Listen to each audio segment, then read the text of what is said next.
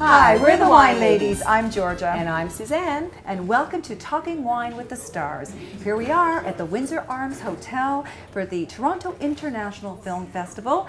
We are midway through the festival and I am really excited about who we're going to be interviewing next. On my left, not my sister, but move over one more chair. That's right, we have the fabulous actor Jérémie Renier, who is the star of Vintner's Luck. It's a fabulous film all about romance and, of course, wine set in the beautiful country of France. So welcome, Jérémie, to the show. Thank you. Merci. How are you? Fine. Perfect. Now, how is everything going here in Toronto? Is this your first time here? It's my first time here. It's beautiful.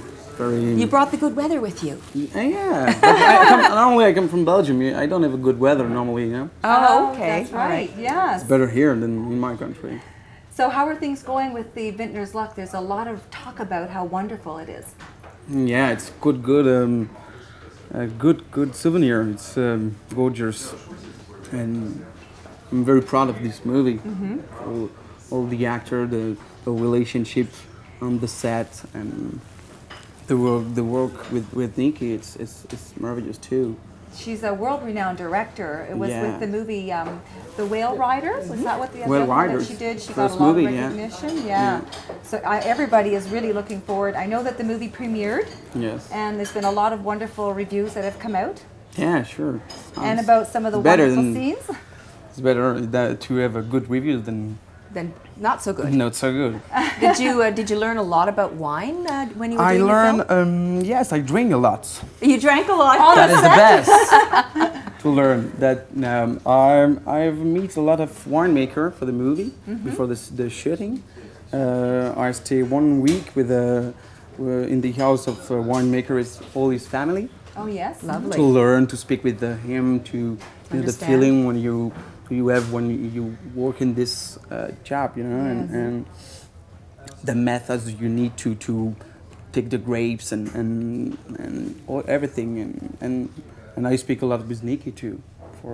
Now, was there a bit of a rivalry between the New Zealand, because that's a world-class wine area as well as France? Yeah. Was there a bit of a rivalry between the two? Yeah, but the most difference is. In New Zealand is not, you know, I'm sorry for my English. It's okay. Perfect, but you know, normally it's, what do you spell that in English? You're talking about the screw cap versus the cork. Yeah, Is that what you're talking that's about? the difference. For French, it's so strange when you come. You say, oh my God, why you put, you know, this stuff? It's not normal for French people. Yes. But the wine is beautiful too. Yes, they make wonderful wines. Yeah. Sauvignon Blanc, Pinot Noir. Pinot Noir, sure. Sparkling wines. Austrian too. Austrian is good, very good. Yes, for sure. So you're more of a red wine drinker or a white wine drinker? I prefer red wine. Okay. Yeah. And what is the wine, the ultimate vintage? What are you making in the movie? I make the best one. You make the best? Yes, 1851, very older. But I think so. You make different wine. Tell us a little bit about the movie then, like what your role is and what you prepared to do for your role. We were saying earlier that you stomping on the grapes. Yeah, stomping on the grapes, put my hand on the dirt. There. That's important to feel, you know, the dirt, to feel, because it's a peasant. I'm the peasant. You're a peasant. Yes. Winemaker peasant, but and we need to feel the dirt, feel the earth, you know, the terroir. to understand the character, because it's not a mental guy from you know, simple life, and it's an art and a science together. Yeah, and very pure, but very intense, and it's very interesting, because for an actor and for a winemaker it's all the same, because all this time he need to he puts all his life for his job, you know, because he need to do a lot of stuff and see all this, you know, the weather all the morning. And all the day you go to the vines and look and you want to feel something, and it's the same for an actor. Yes, It's the job, it's the same. You need to taste, to take your time, to feel something, and it's maybe you'll have your own label one day, your own wine label. Yeah, what do you think? You've already been a vintner, so why not? But it's difficult, I think. So it's more difficult than play. So what's next for Jérémie? My next movie, it's about a wedding. It's my wedding. It's a French film with Clémence Poésy.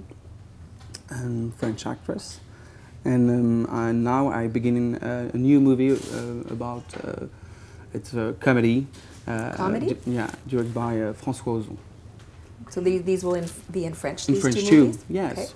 Okay. Because I learned English for this movie. It's my first. Wow! It's my Fantastic. first role. Félicitations. Yeah. Merci. It's hard, you know. And it's difficult to don't- learn another language. How much Yes. time did you have to learn English? Now 1 year.